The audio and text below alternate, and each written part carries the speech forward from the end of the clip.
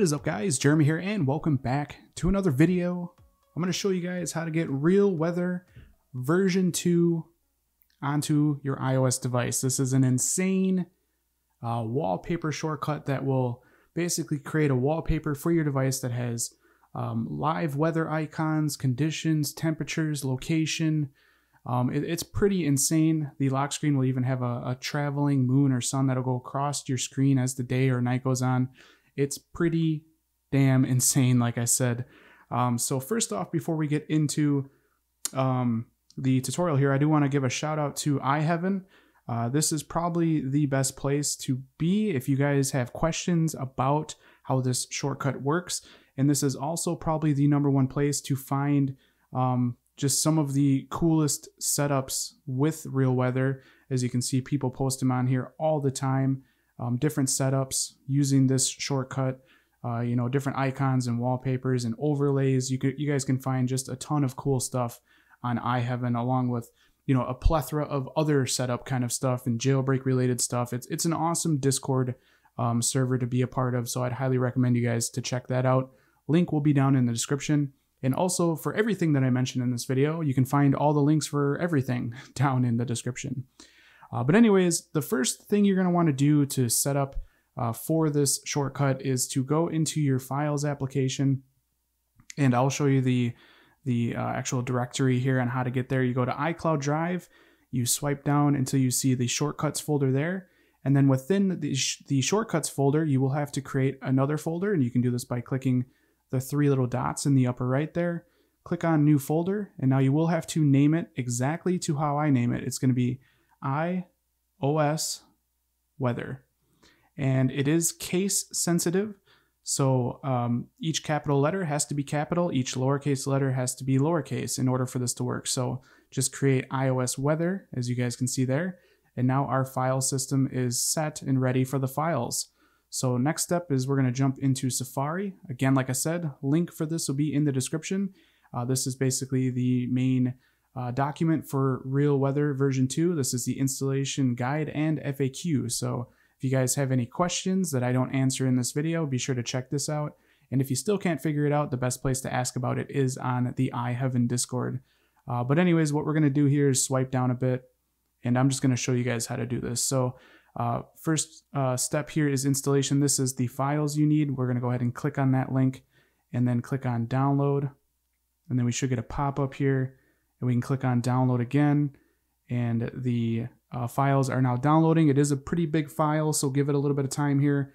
I will be back once it's all done downloading. All right, the file has completed. As you guys can see there, we'll click on the little magnifying glass. It will jump us into our downloads folder, and you can see right there, RealWeather version 2. So just click on it to unzip it, and then now we need to move that folder to the one we created earlier. So we'll just click and hold on the folder. We'll click on the move, and then we're going to move it to iOS Weather. So iCloud Drive, Shortcuts, iOS Weather, the folder we created earlier, and then go ahead and move that file there. Now we can verify it's in there by backing up. Again, I'll just back all the way up so you guys can see how to get there. iCloud Drive to the bottom where Shortcuts folder, iOS Weather, and then there is our RealWeather version 2. And as you can see, this is everything that comes in it. This is all customizable to whatever kind of images you guys want to use. You can customize the wallpapers, you can customize the overlays, you can customize the icons. Basically, everything is customizable. I'm not going to show you guys in this video on how to do all that, but just know if you want to change the way the sun and the moon look, you can do that. It's all up to you. So now that we have the files, we are ready for all of these shortcuts. So let's go back to Safari, and I'm going to go ahead and clear that download and back up. And then we can keep on scrolling down here. So here's step 3, download the shortcuts. Module number 1 is for your language. So download your language and your language only. If you speak English, download English. If you speak German, download German. I am English, so I'm going to go ahead and click on the link there. It's going to jump us into Shortcuts.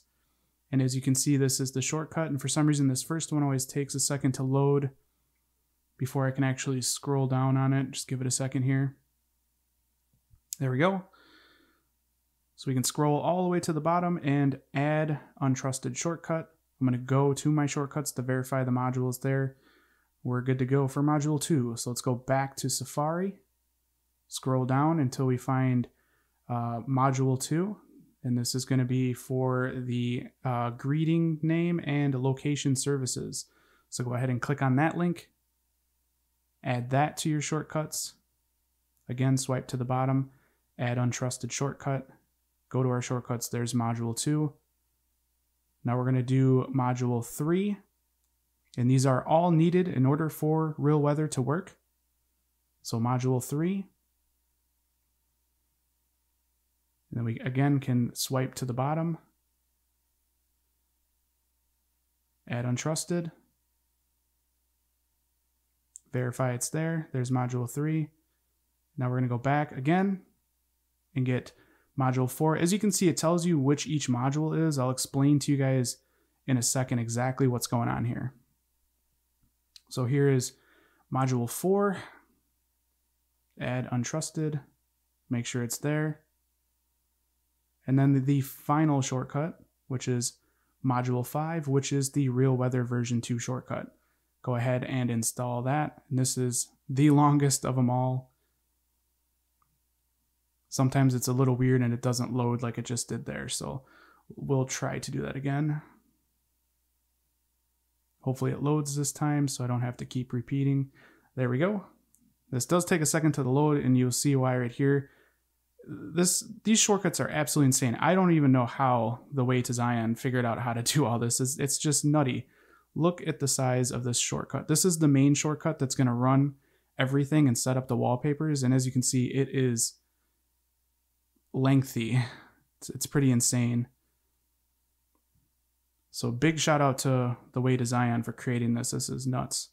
So add this one, and now we are good to go. We have the files in place. We have all of the shortcuts we need in order to run this. Now, basically what each module is settings basically for the shortcut. So each module allows you to edit different aspects to the shortcut, which is ultimately going to change the outcome of the wallpapers that are being displayed on your device. So module 1 is language here. As you can see, you can set your greetings and stuff like that, like the weather outside is. If you would rather it say something else, you can edit that. All this is completely customizable. I'm just going to leave it as is. And I'm going to go ahead and just click on that. Actually, what I'm going to do is kill shortcuts from multitasking, because for some reason when I install shortcuts, it doesn't show me little updates when I tap on them. So we'll tap on that. We got the little check mark. Module 2 is general settings. Again, you can go in here.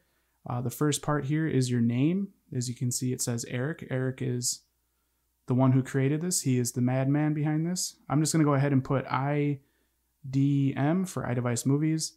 And again, you can go through this whole shortcut and customize whatever you want. I'm just going to leave it as that. Module 3 is your lock screen settings. Again, like I said, this is extremely customizable. It's a little technical, but I mean, if you go through here and you read this, it's telling you what you're adjusting, like hide the overlay from 0 or 1, yes or no.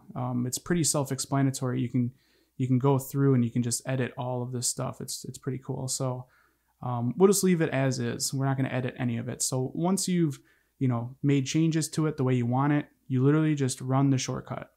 So we'll click on OK. OK again. And then OK one more time there. And now the shortcut should update my wallpapers and look pretty damn cool. So there we go. Let's go ahead and exit out of it. And as you can see, there is the overlay. So let's go ahead and go to the lock screen. So there you go. That's what the lock screen looks like now. As you can see, there's a bunch of information. There's an icon, there's live weather, there's an overlay, there's the traveling sun that will move across your screen. All of these elements are completely changeable. You can set this up any way you want. You can have it more minimal. You can remove things. You can add things. You could have it just be the temperature down in the lower right. Whatever you want, you can do that. But there's a couple other things I do want to cover before I close out the video, and that is how to automate this and also how to disable the notifications for shortcuts. So basically what it did is when you ran that shortcut, it gathered all of this weather information for you, created a wallpaper, and set the wallpaper. That's all it did. And it's going to stay like that unless you manually update it or you automate it. So you can automate this to run. I like to do it every 30 minutes throughout the entire day. That way it's just constantly, the most up-to-date weather conditions for where I am. And I did test this out beforehand. I ran it for like 2 days, and it does not take away very much battery life, if any at all. It's very, very minimum. I didn't notice a difference in my battery life by doing this. So, I mean, it's up to you. I didn't notice anything different. But what you do to automate this now is you go to automation, and I actually have all of these set up here. So I'm going to quickly just delete all these and redo them all. So bear with me. I will actually fast forward this part for you guys. Okay, we're back to square one. Now it's going to be a lot of work to get all of those back in, but as you guys could probably see, I had it set up for most of the day to run the shortcut automatically in the background so that I don't even have to think about it. So what we're going to do is create personal automation. We're going to do by time of day. And I usually start this off, let's say at 6:30 a.m. will be my first interval. Make sure you select AM. And then we're going to do next, and we're going to do add action. We're going to do scripting. And then we're going to swipe down until we see run shortcut, which is towards the bottom here. So run shortcut. And then you're going to choose the shortcut by selecting there. And then you're going to want to run RealWeatherV2. So select it there, click next, and you're going to want to turn off ask before running. So again, don't ask, and done. So now at 6:30 a.m., it's going to run the shortcut automatically. It's going to gather all of my current weather information, create the wallpaper, and then set the wallpaper. And I won't even know it because it's all in the background. So again, what you can do is add another one. So from here, what I would do is time of day. We'll do 7 a.m. Again, rinse and repeat. So next, add action, scripting. To the bottom there, run shortcut, select the shortcut, RealWeatherV2. Next, ask before running, turn off, don't ask, done. And again, what I'll do is I'll do this from about 6:30 a.m. until about 1 a.m. So I'll go through every 30 minutes and add this shortcut. That way I don't even got to think about it. It's just doing it on its own, and that's how you set up automation. All right, now the last and final thing I want to show you guys is how to disable shortcuts notifications, because with these automations set up, you're going to be getting a notification every time it runs it, which is going to be super annoying. So I'll show you guys how to turn that off. What you're going to want to do is go into settings here, and then you're going to go ahead and go to screen time, go to see all activity, and now I will have to change mine a little here. So we'll go down to the bottom. So here's your notification section, and I'm actually going to swipe back to, I think it was the 31st. Yeah, there we go. So as you can see, I was getting a ton of shortcuts notifications because of it running automatically. So what we'll do is go to shortcuts, and then what you can do is you can turn off notifications just like that. And now you won't get any notifications anytime the automated shortcut is running. So there will be no notifications. It will constantly be updating itself to your current weather conditions. And that's going to be pretty much it, guys, for this video. Like I said, maybe I'll get crazier in the next video and show you guys actually how to customize all of this. It's pretty insane. Like you can move, the x-axis, the y-axis of all elements up or down or left or right, or, however you want. You can really make this look super unique. You can make your non-jailbroken device look like it's jailbroken. Like people will legit think that your device is jailbroken, and it is not. And it's just because of this crazy wallpaper shortcut, which is just nuts. Again, like I said at the beginning of the video, if you guys want to discover awesome setups and icon packs and overlays and anything that relates to iOS, jailbreaking, non-jailbreaking, be sure to check out the iHEAVEN Discord. It's an awesome place. So here is iHEAVEN, guys. Again, the link for that's down in the description. But anyways, I hope you guys enjoyed this video. If you did, definitely throw me a thumbs up. If you guys think that this RealWeatherV2 is absolutely insane, be sure to give thewaytozion a shout on Twitter. I'll leave his name down in the description. But anyways, I'll catch you guys in the next one. Later.